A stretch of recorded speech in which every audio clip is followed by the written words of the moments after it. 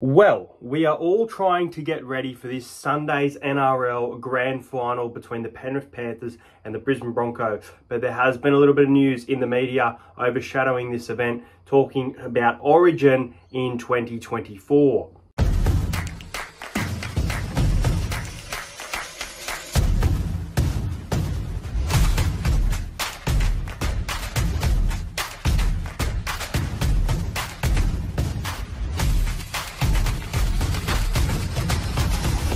To entertain house.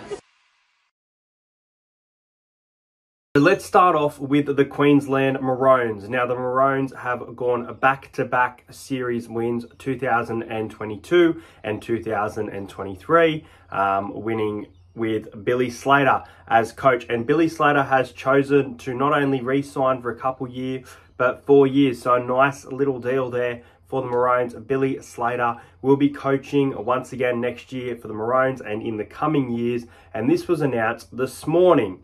But then we've found out in the last 10 minutes, and it now has been confirmed. It started off as a rumour, but Brad Fittler has actually stood down as the New South Wales coach. Now, Greg Alexander stood down, I think, about a week and a half ago. So we started to speculise that this was potentially coming. But here it is, official news that the New South Wales Blues coach in 2024, whoever it be, it will not be Brad Fittler, and Greg Alexander will not be the assistant coach. Obviously, back-to-back wins for the Blues in 2018 and 2019, and then a series win in 2021. Obviously, so 3 wins there across the years.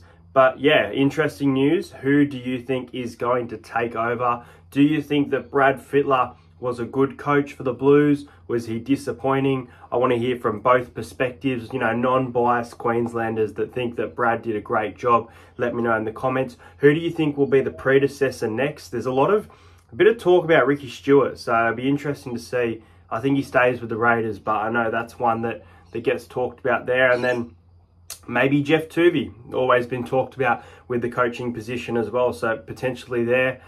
Do you think there'll be some signings for the Maroons in regards to assistant coaches? Billy's got it all sorted for a couple years. Will the Blues win in 2024? Obviously, we'll have to wait and see. But yeah, in breaking news, guys, Freddie Fittler steps down and Billy Slater re-signs for a few more years.